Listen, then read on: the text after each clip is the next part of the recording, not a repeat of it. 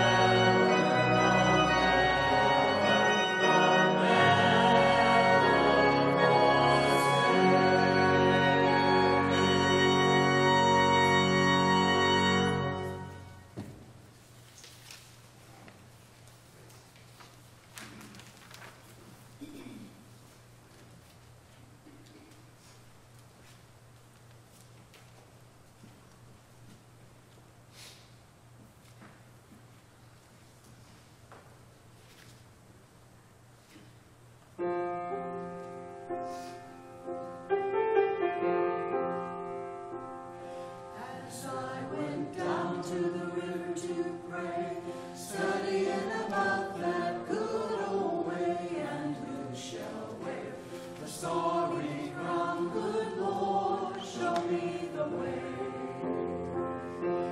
Oh, sisters, let's go down, let's go down, come on down. Oh, sisters, let's go down, down to the river to pray. As I went down to the river to pray, studying about that good old way, and we shall wear the golden crown. Good Lord, show me the way. Oh, brothers, let's go down, let's go down, come on down. Come on, brothers, let's go down, down to the river to pray. As I went down to the river to pray, studying about that good old way, and who shall wear the sorry crown? Good Lord, show me the way. Oh, fathers, let's go down, come on down. Oh, fathers, let's go down to the river to pray. As I went down to the river to pray, studying about that good old way, and who shall wear the robe and crown? Good Lord, show me the way. Oh, brothers, let's go down, come on down, don't you want to go down? Come on, fathers, let's go down to the river to pray. As I went down to the river to pray, studying about that good old way, and who shall wear the sorry crown? Good Lord, show me the way. Oh, sinners, let's go down, come on down. Oh, sinners, let's go down to the river to pray. As I went down to the river to pray, studying about that good old way, and who shall wear the sorry crown? Lord, show me the way.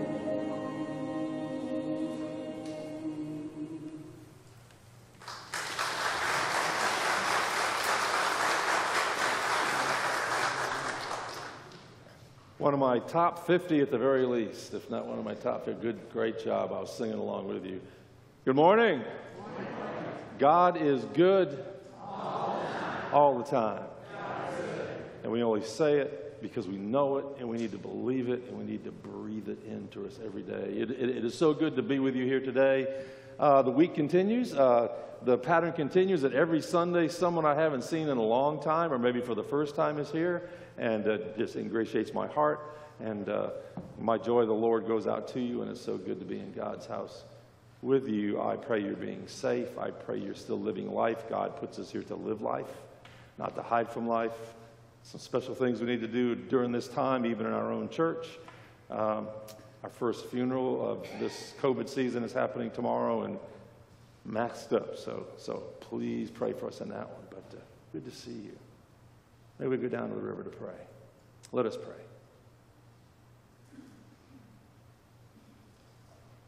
Father God, in the midst of all the, I'm sure there's still fear out there and uncertainty. There's always uncertainty. We only have today. Remember yesterday, tomorrow. Lord, bless us to be at the best yet. In this time of unsteady ground, Lord, we ask you to steady us. You are the same today as you were yesterday, and you'll be for all tomorrows. You are the same for Isaac and Abraham and Jacob. You are the same for Noah. You are the same for Moses. You are the same for Adam and Eve. Lord, as you're going to be for generations and generations and generations to come. Help us not be like the Exodus people who every morning had to be comforted and assured you still were in existence, you were still on your throne, and you still loved us. Poor Moses had to assure the people of that every day. Help us learn from them, Lord. From your holy word, from walking with you, talking with you, hearing your word wash over our lives for weeks, months, years, decades, our entire lives. God, you are ours. You are steady. You are with us now. You'll be with us forever. Lord, help us to be faithful to you. So many strong, clamoring, stronger, more clamoring, even threatening voices in the world that would pull us aside, that would pull us left, right, high, low, anywhere but with you. Lord, that would rip us away from you.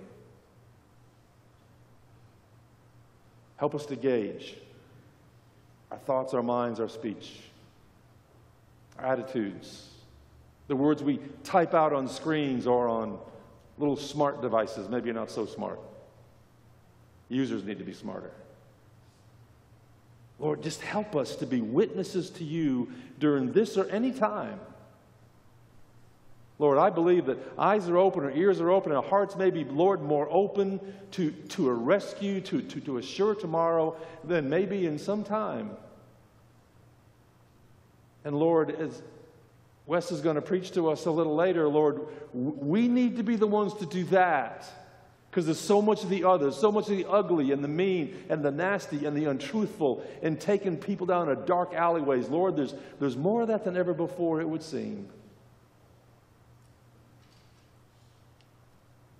And especially for your disciples, those who pose ourselves under your teaching, your authority, your leadership. If for the first time ever, for the first time in a long time, if maybe just since yesterday, you would empower us, you would anoint us with your Holy Spirit, you would anoint us with the truth of your word and your love and your mercy and your grace, your forgiveness, your offering of life eternal. Through all of that, Lord, you would help us to follow you, to be your witnesses in Jerusalem and Samaria and the Mediterranean and all the world.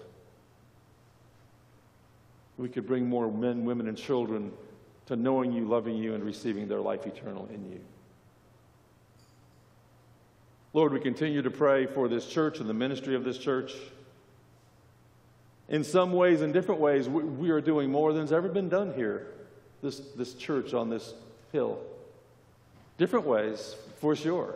Demanded upon us by the world, encouraged by you, but Lord, different ways. We pray for the ministry of salvation of the gospel through this church. Lord, all the churches in this fine community. Lord, we pray for Monroe, Georgia. We pray that you would keep us safe.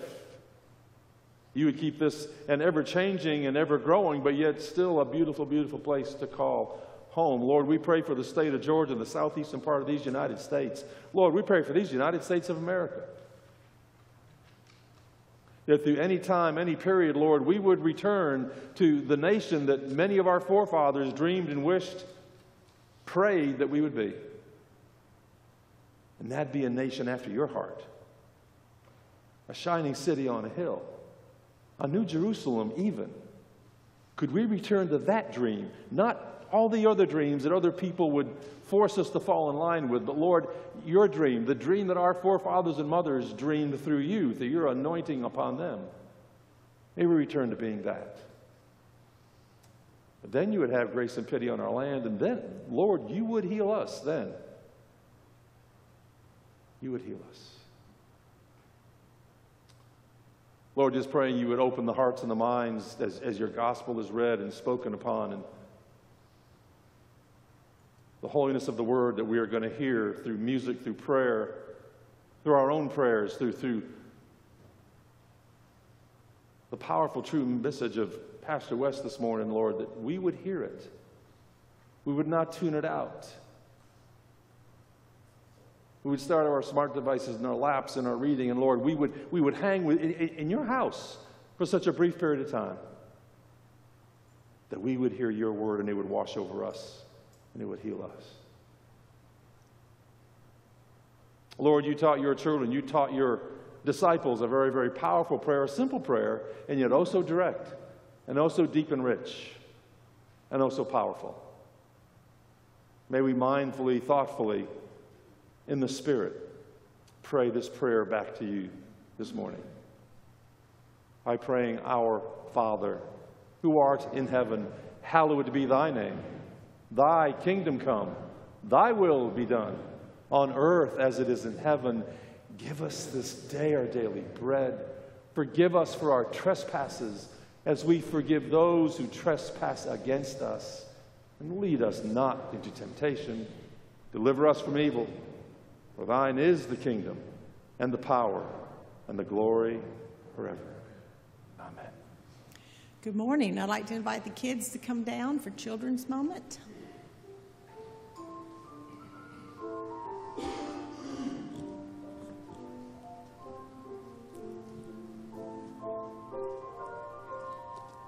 Just keep on mask.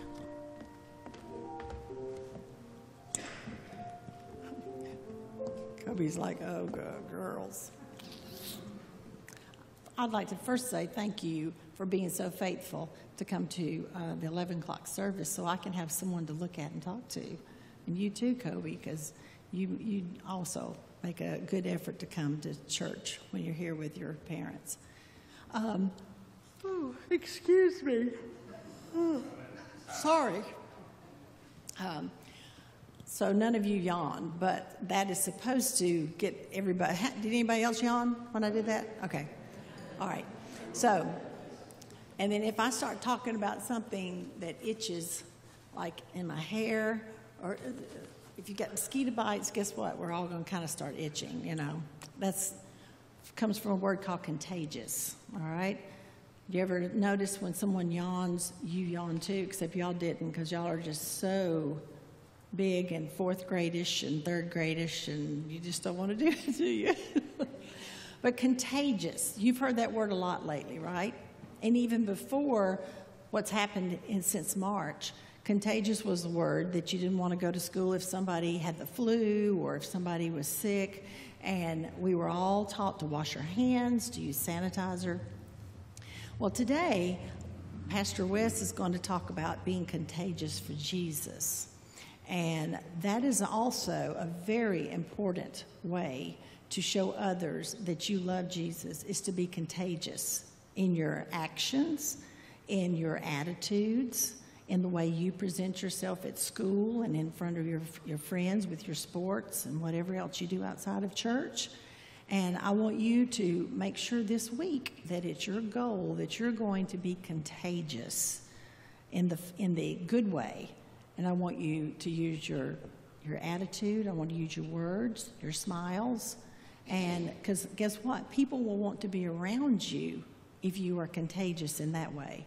Because you know people at school that people don't like to hang around because they say mean things and they're not very nice.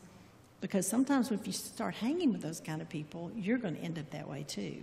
So we want you to be contagious and be thoughtful and let others see through your actions that Jesus lives in your heart, okay?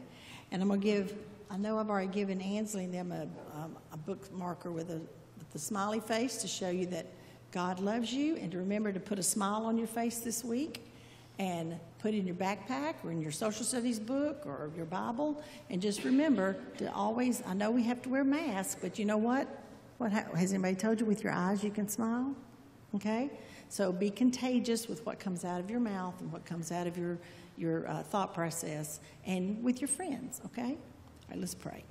Dear Jesus, we thank you for Ansley and for Lily and for Kobe, and we thank you for the families that are represented here. We pray that you would continue to bless them this week as they go out and show others that they are contagious for you in a good way. We pray that you be with all of us this week and help us to let your light shine through us. Amen.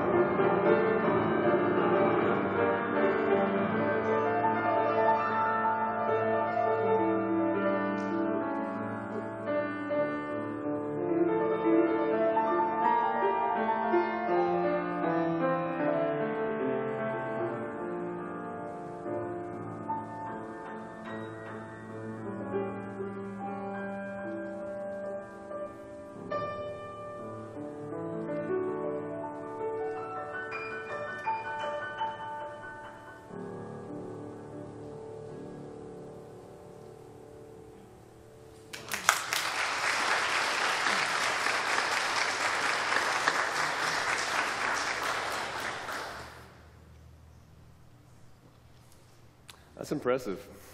That's impressive. Gosh, thank you, Janet. You know, you ever had one of those weeks where you call it one of those weeks? A lot, yeah. And that's kind of where I'm at in it. And it doesn't always have to be a bad week. It's just one of those weeks, right? A lot of stuff going on, a lot of places to be, pulled in one direction or the other. You know, this week for us, and we've even had the first day of the week off. It was still one of those weeks. We had something every night, you know, with kids' sports back in. We got a big game tomorrow night, my 5- and 6-year-old flag football team. So if you want to come out and watch some rising stars, I think Kirby, Smart, and a couple others are going to come watch them because we got some pretty good athletes out there. We've been sending him tapes, so hopefully they can watch. But we're going to watch that transpire tomorrow night. Avery had practice a couple nights. We had a tournament yesterday. You know, me and Corey get involved in a fun retrieval of a vehicle on the other day, and I just, again, you know, thank Corey and the Sheriff's Department for them responding to that. But probably the biggest thing is I saved a life on Tuesday. Y'all didn't even know. I saved a life on Tuesday. It took every ounce of me to do this, but I saved a cat from a storm drain on Tuesday. Yeah, I know. It's a big deal. You don't see that in the paper, but there was a kitten in our preschool storm drain, and I went down there and retrieved it. So I survived. Everything was fine. Everybody's healthy. But that was the week, right? Fun stuff you can't make up, stuff you can't plan for, but it happens. That's what I love about this place. 14 years ago, give or take a week or so, I was just starting off in youth ministry in Milledgeville at the Methodist church there. And I had a meeting with our pastor, kind of overlooking our spring schedule and what was going to happen in the summer. And he said, there's something that you have to do this summer with the kids, with the youth. And I was like, okay. This is something they have been craving for. They're hungry for it. And you just have to do it with them. Okay, what are they hungry for? You've got to take them in June to Panama City on a beach trip. They're hungry for that. I said, who wouldn't be? But picture this. I don't know if you're Panama City people. We are. We've gone every year for a long time. And I took 40 high schoolers to Panama City, and the condo that we rented, or that we had, it was right next to Club La Villa. What? Who scheduled that? So I took 40 high schoolers down there, had to pay some chaperones because surprisingly people don't want to go do that. But there was this camp called Big Stuff, BIGSTUF. Some of you have heard of it, just one F, not two.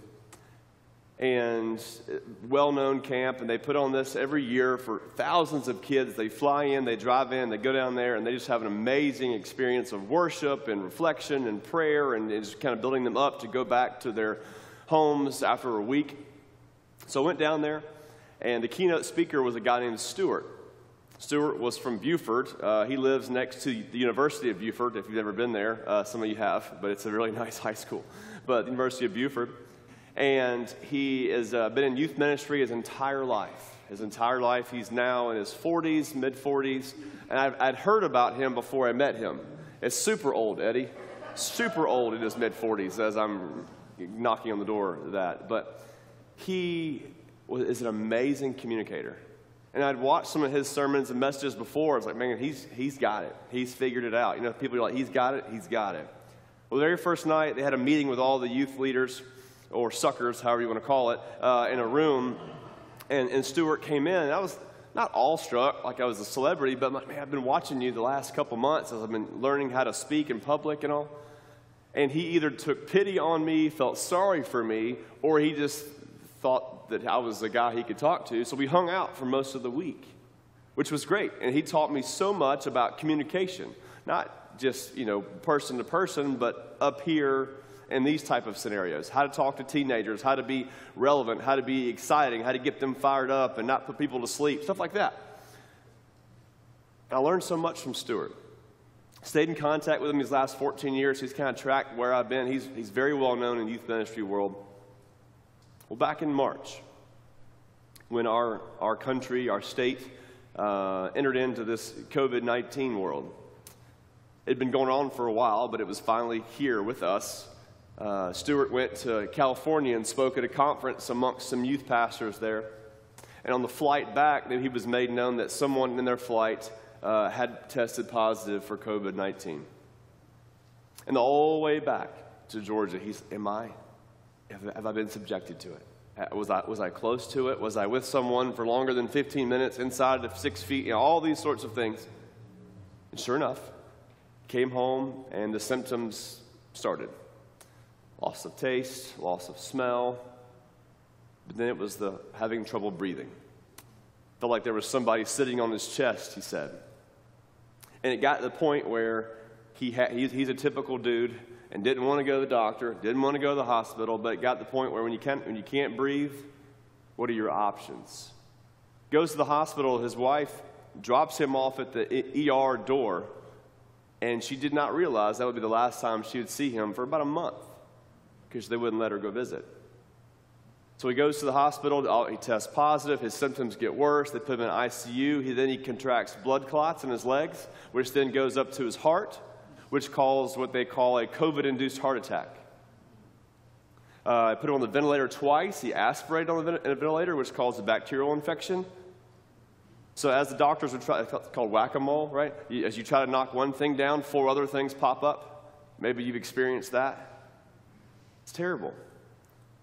Finally, these 6 doctors are around Stuart's bed, and he's in a coma. And they all look at each other and say, there's nothing more we can do.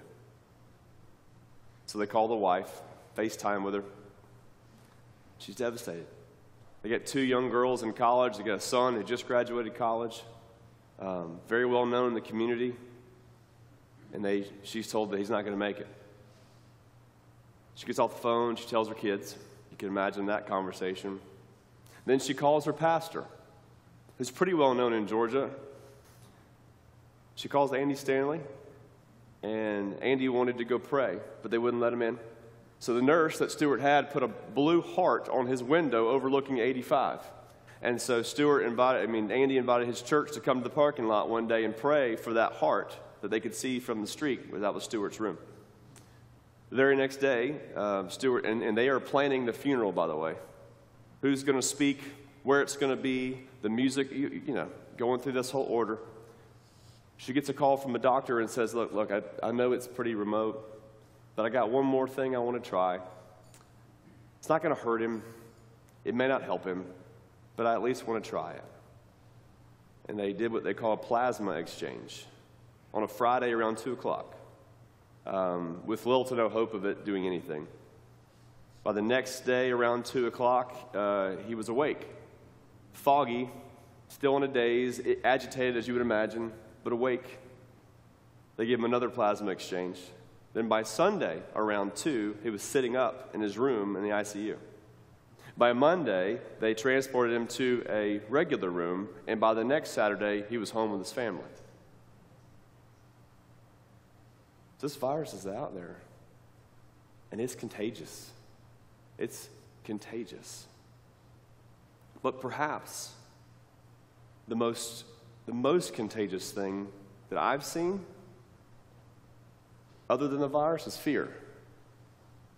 I feel like this fear and maybe we're kind of coming out of it a little bit. I think we are, in regards to the fear part. But there was a while where schools get shut down, businesses get shut down. Your 401ks, what? It's not 401, it's a 01 now, okay? Watching the stock market. We can't go to some stores, we can't go to some restaurants. We're going to hoard things. We're going to get toilet paper and paper towels like that. Like paper towels is going to do anything. And we're going to keep it away because you can't find them anywhere. Churches are emptied. Schools are emptied.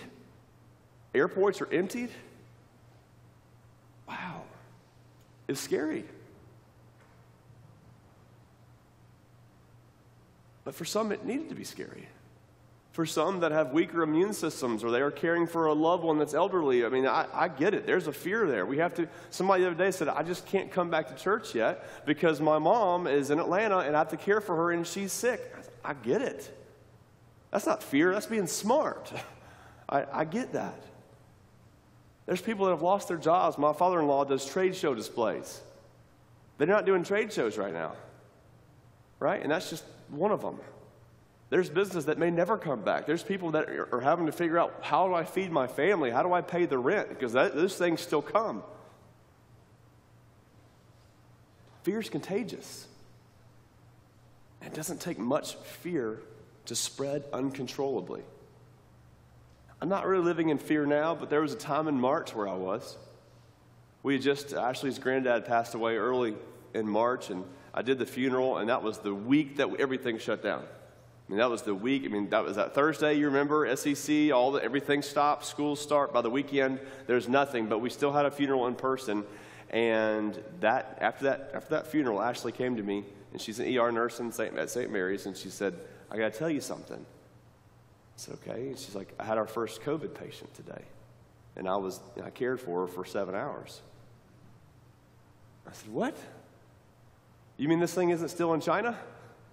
Isn't that how you felt? Like you felt like, oh, it's over there. It's never going to get here.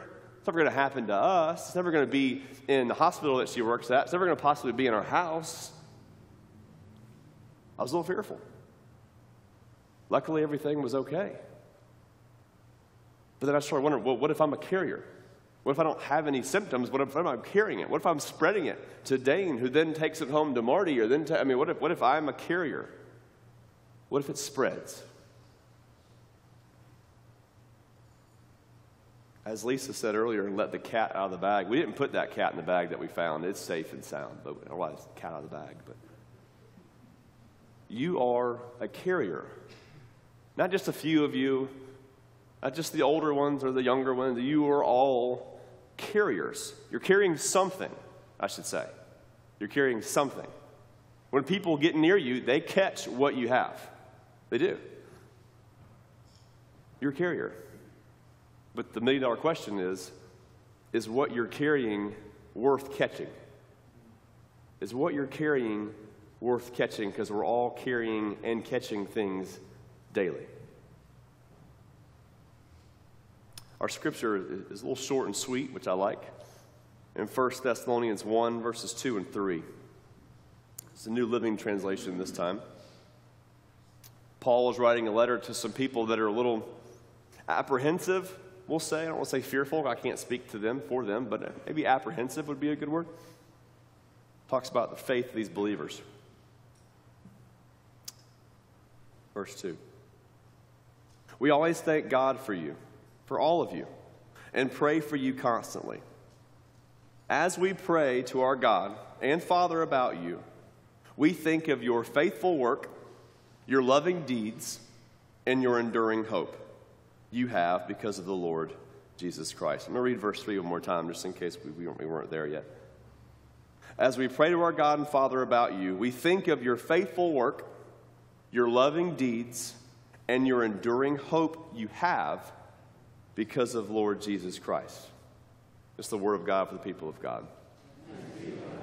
What if, while I'm walking around town or doing what I'm doing, if I hear people talk about your faithful work, your loving deeds, and your enduring hope? How cool would that be? I got to tell you about this guy. He's just got this awesome faith. He's always doing people for other, and he loves Jesus, and he's just got hope. Wouldn't that be amazing? That when you ask people about you, those are the things that they say. And maybe for most of you, that's what they say, or maybe it's not. We're all carrying something, and we're spreading what we carry. Is it worth catching? But if you have faith, love, and hope, if you have those three things, why do you have them? Where did they come from? Just because you had a good family, or you follow the law and you abide by the lay of the land? Why do you have those things? In our scripture, it says, because of the Lord Jesus Christ, you have those things. And then in verse 5, it says, for when we brought you the good news, it was not only with words, but also with power. We brought you good news. Imagine how quickly the news that there is a vaccine or there is a treatment or something in regards to COVID-19. If that happens, imagine how quickly that good news will spread. It'll be viral, no pun intended. It'll go everywhere, super quick. That's good news. But there's some more good news that a vaccine may not be able to fix. Physical sickness, yes.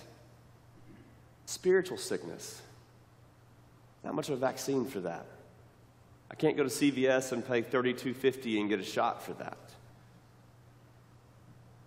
Jesus didn't come for the healthy, thankfully. He came for the sick. He didn't come from the righteous, or as Dane said last week, the self-righteous. Came for sinners, and thank goodness for that, because I'm in both of those categories. Are you? And what's also great is our God didn't just shout from heaven, everything is going to be okay. He came down and lived and dwelt among all of us and saved us through his grace and his love. That's some good news worth spreading. And I'll ask it again. Tell you first and ask you, you're a carrier. You're carrying something. Is what you're carrying worth spreading? 1 Thessalonians 1:8. And now the word of the Lord is ringing out from you to people everywhere. The word of the Lord, the good news, is ringing out from you to people everywhere. For wherever we go, we find people telling us about your faith. That's pretty powerful. Everywhere we go, people tell us about your faith. Ringing out, echoing, spreading everywhere we go. But see, that's what happens. When people catch a passion for Jesus, it starts to spread. And it goes viral very, very quickly. Remember when Jesus raised the little girl from the dead in Matthew 9:26? News of this spread throughout all the region. Or maybe when Jesus cast out evil spirits in Mark 1:28, news about him spread quickly over all the region. Or maybe when God uses his disciples to do miracles in Acts 6:7. So the word of God spread, and the number of disciples in Jerusalem increased rapidly. Why? Because of people's faithful work, loving deeds, and enduring hope being contagious. But fear is contagious. We've seen that. We still see it. But so is faith. I don't know about you. I'm a carrier of something. And what I'm carrying is going to be a faith spreader, a love giver, and a hope dealer. That's what I want to spread. Not the other stuff. I wrote down you could be a fear spreader, a grief giver, or a negativity dealer. We've got plenty of those. Those spots are filled. They are. Those seats are taken. But we need to be faith spreader, love giver, hope dealer. People are going to catch what we're carrying. They will. Because of the Lord Jesus Christ, we are going to be full of faith, not fear. Jesus didn't come for us to go hide in our rooms, hide in our homes, and just take care of our own to get through this, and then we'll come back and we'll be the church one day. Go into the world, let your light shine.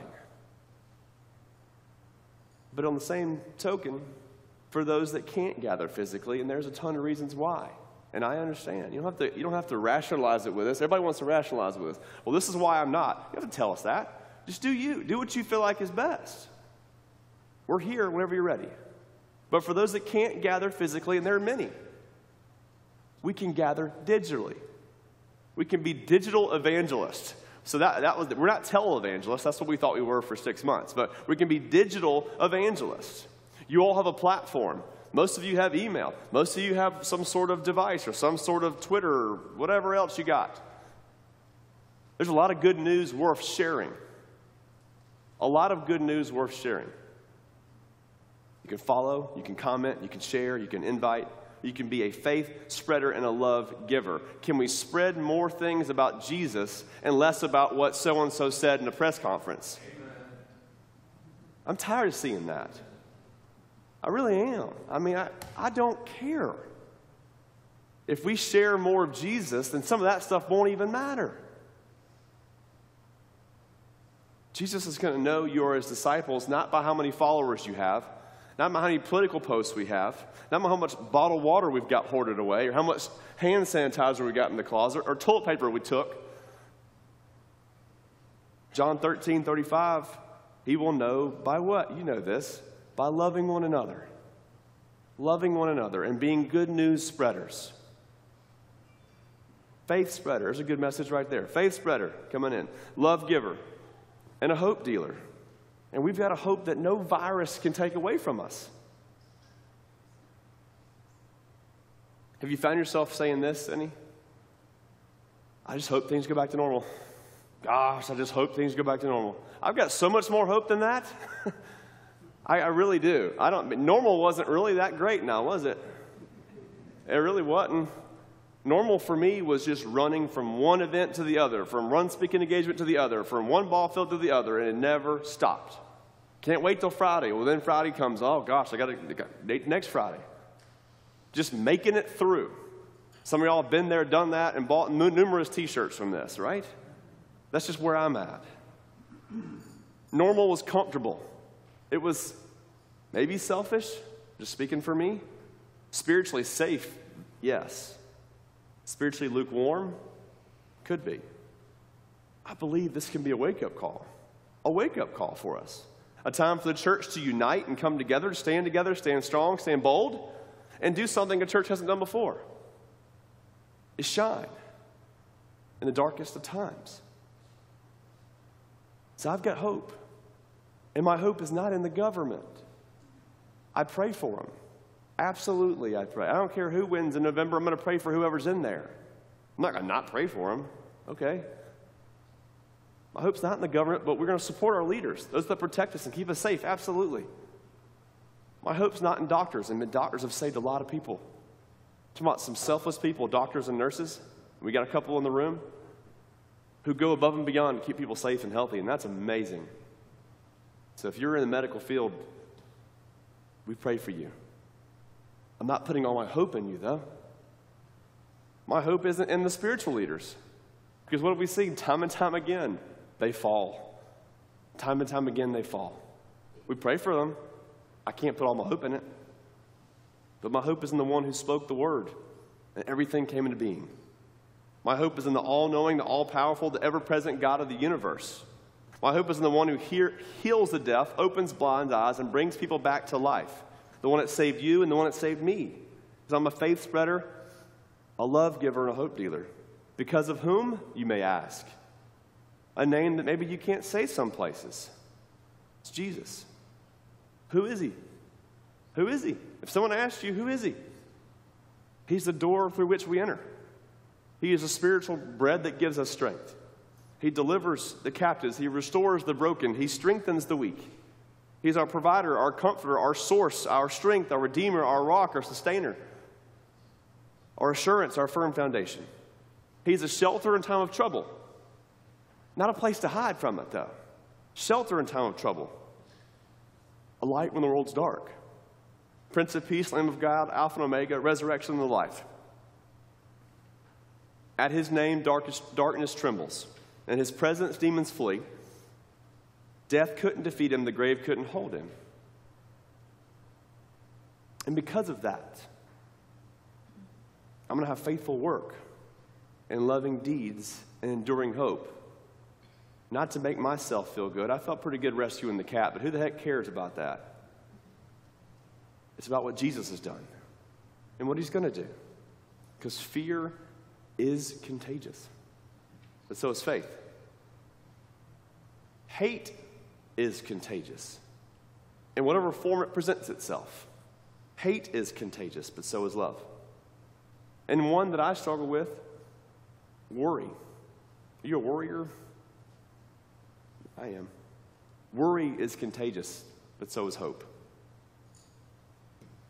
And I hope, and I know, I'm speaking to some carriers. You're carrying something. You're spreading something. Think about it this week. What are we spreading? What are we emailing? What are we texting? What are we posting? I've got a conversation tonight with a lot of youth about that. Big one. Pray for me on that one. A big one. What are we putting out there? What are we selling? Is what you're carrying worth anybody catching? The good news is, if you're dealing in faith, hope, and love, that's going to spread fast. The bad news is, if you focus on fear, grief, and negativity, that's going to spread fast too. We need more of the other. And when our world grows dark, our light should shine brighter because of what Jesus has done. Let's pray. Lord, we have hope in you. We put our trust in you. We put our faith in you. Everything we have is in you. Not in a thing that scrolls at the bottom of the screen on the news stations. Not on the website we check for our retirements.